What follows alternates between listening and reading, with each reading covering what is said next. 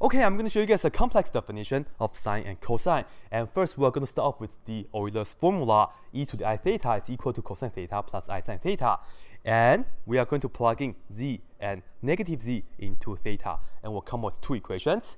First, let me plug in z into all the theta. So we will have e to the I z. And this is equal to cosine z right here. And then plus I sine z like this. And next, I will plug in negative z into all the theta. So we will have right here e to the I. I plug in negative z right here, and let me write it down as negative z like this. And then we will have equal to cosine negative z right here into this theta, plus I, and then sine and negative z right here into this theta. All right? And from here, we will be able to solve for cosine z and sine z. All right? Let's do the cosine z first. And I'm going to just keep the first equation as how it is.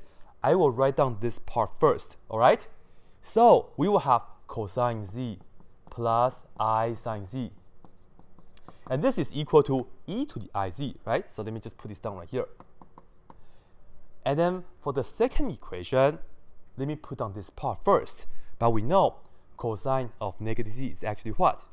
This is just the same as cosine z, because if you have to look at the Taylor series of cosine in the complex world, all the powers are even.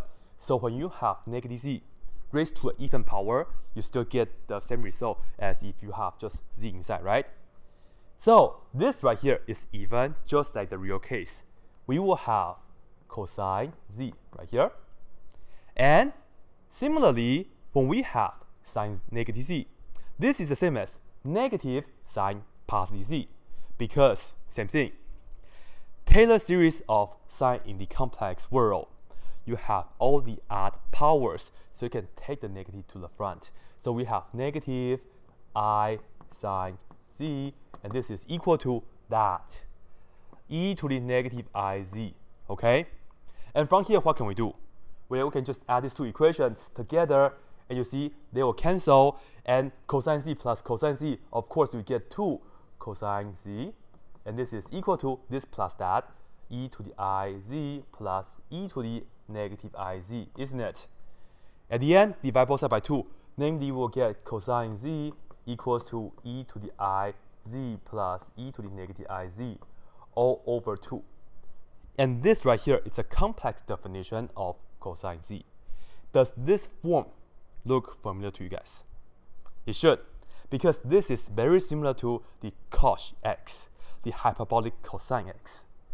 Because hyperbolic cosine x is e to the x plus e to the negative x over 2, right? Really, really similar. So this is the cosine z in the complex world. And now, how can we get sine z? Well, we are still going to utilize these equations. Let's look at this right here. I'm going to keep the first equation as how it is, so I'll do this one in blue. Let me write it down. We have cosine z plus I sine z equal to e to the iz. No problem on this. And for the second equation, I'm going to multiply everything by negative 1, so that the cosine z factors will be one positive, the other one is negative, right? So let me multiply negative 1 throughout this right here. So you will have negative cosine z. Negative times negative becomes positive I sine z. And this is equal to negative e to the negative iz. From here, same thing. Add this up, this will be gone. I sine z plus I sine z, we have 2I sine z. And this is equal to this and that, e to the iz minus e to the negative iz, right?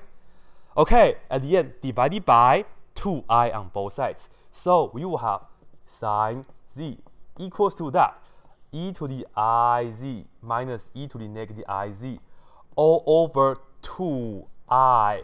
Here is the complex definition of sine z, all right? So this is really, really cool, isn't it?